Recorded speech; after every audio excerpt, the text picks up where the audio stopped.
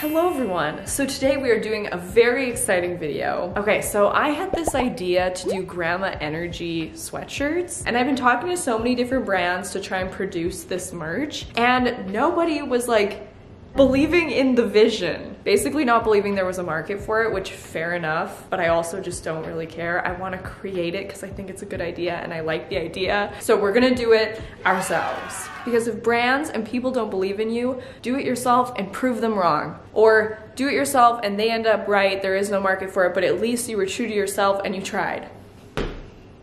So I bought a bunch of these really comfy Gildan blank sweatshirts. So we're going to hand dye every single one. And then I'm getting Grandma Energy with a little strawberry embroidered on the front. A small business will do like all 200 of them. And there's only gonna be 200 pieces in this launch from many different sizes. I basically bought a few of every size that was available. I think it's extra small to 4XL. I'm really sorry if your size isn't in there. I just picked the ones that were available in this blank. For future reference, if there is a size that you guys want me to make, definitely comment it down below and I will find a specific blank that has that size. That is, if you guys even want me to continue making stuff. Hello. I'm actually currently working on making custom sweatpants sets. So they're not blanks, they're like fully custom, designed and made. So make sure to tell me if you have any things that you want down below. I know in the past I've made some merch and you guys have been so nice about it, but I know one big thing I've heard from you guys is like, make them more neutral.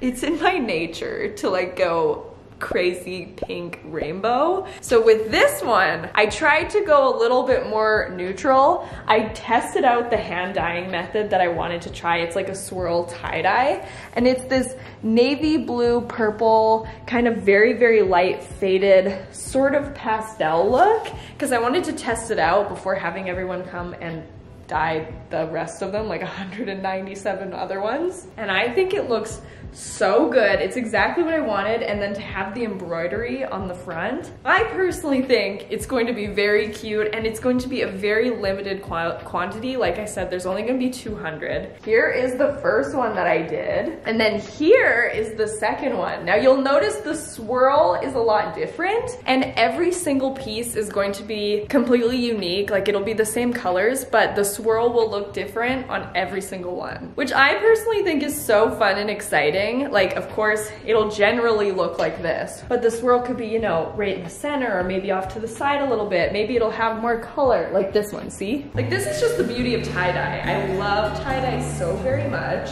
See? One, the center is like way more and the other one is not, but all of them will also have the Grandma Energy on the front. So yeah, everybody's coming over today to help me assembly line dyeing 200 of these, and I'm really excited. Working away. Good job, you guys. Hey, you guys. You guys have the worst job. What else is new? You guys have the worst job. Rinsing them. You guys are the muscle. Dad, are you gonna look up at all?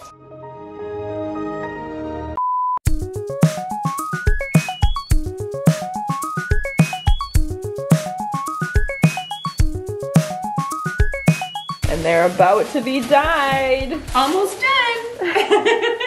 Almost done too.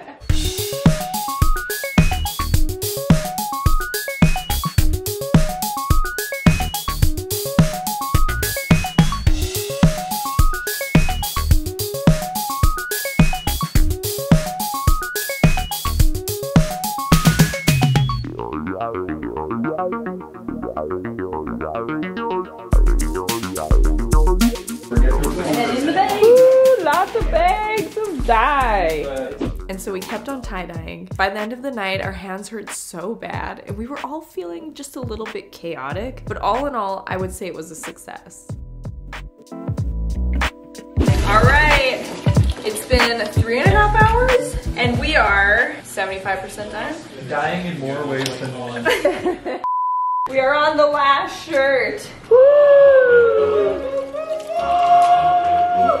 Your hands. Yeah! Yeah! 200 tie-dyed shirts. Woo! Good job, team. Okay, it is the next day after... Where's that accent? Anyways, it's the next day after the tie-dye extravaganza. All the tie-dye has been sitting overnight, so now we're just running it on a cold cycle. No drying cycle. We're gonna air dry it just because I don't want to affect the sizing. But yeah, let me show you. Let me show you. I don't know what I'm doing with my hands. We're very much still living up to the fact you guys always say the garage looks like a crime scene. Today is no different. But look at these are the ones that have already been washed and dried. The color turned out really nice. Looks really good. All right. After the very spooky ooky day yesterday, everything is dried. Also, yeah, this is my makeup right now. We're not gonna talk about it. All right, so here's an example of one dry. So now we're just basically taking them and then the sizing, we're just organizing them into piles. I don't know if this video is gonna make people not want to buy it or make them want to buy it because of how rough it's looked. Yeah! Wow! Yeah! Looks really good.